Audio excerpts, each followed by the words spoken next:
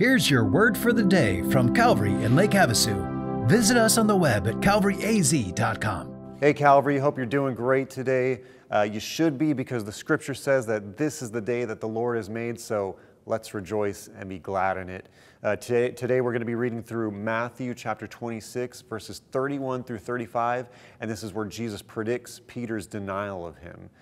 So just for context here, Jesus and his disciples were finishing up at the Last Supper in the upper room, and they all just sung a song together, and now they're heading out to the Mount of Olives together, and on the way there, Jesus is speaking to his disciples. So in verse 31, it says, Jesus says, "This very night you will all fall away on account of me. For it is written, I will strike the shepherd, and the sheep of the flock will be scattered. But after I have risen, I will go ahead of you into Galilee." Peter replied, "Even if all fall away on account of you, I never will." Jesus said, "Truly I tell you, this very night before the rooster crows, you will disown me 3 times. But Peter declared, "Even if I have to die with you, I will never disown you." And all the other disciples said the same. So Jesus starts out by saying, look, tonight you're all going to forsake me. And he even references an Old Testament passage in Zechariah 13:7. And you know, in typical Jesus fashion, always fulfilling prophecy, he says, "I will strike the shepherd, and the sheep of the flock will be scattered." So in other words, take out the leader, and the followers will be lost and dispersed. And then Peter says, so boastfully confident, that all may fall, but never him.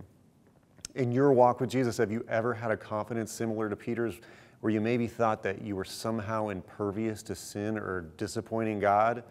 I know I have. I remember soon after I surrendered my life to the Lord, he was preparing me for ministry, and I was offered a job that I knew I was going to hate, but I knew the Lord was calling me into this job, and I was so fired up and very overzealous. I was like, fine, Lord, I'm going to work there, but as long as I do, I'm going to tell the whole office about you in hopes that I get fired so you'll find me a new job.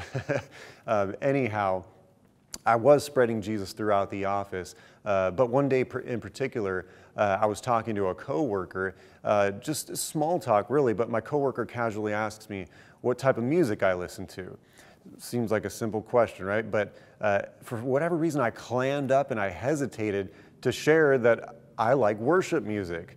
I had a simple opportunity to take an open door to share Jesus with this coworker, and I didn't. And I felt so guilty that later on that day, I did go back and share with him my affinity for worship music.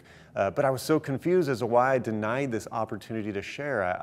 I thought I had so much confidence.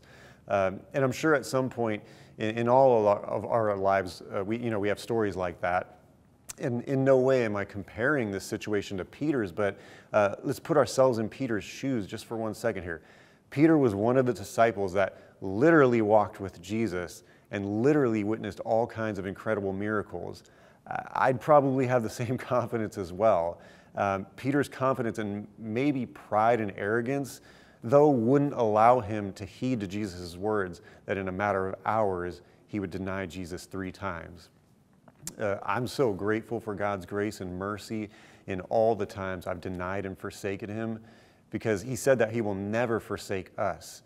Even in the passage when he's telling his disciples, look, I know you are all going to fail me, but I won't fail you.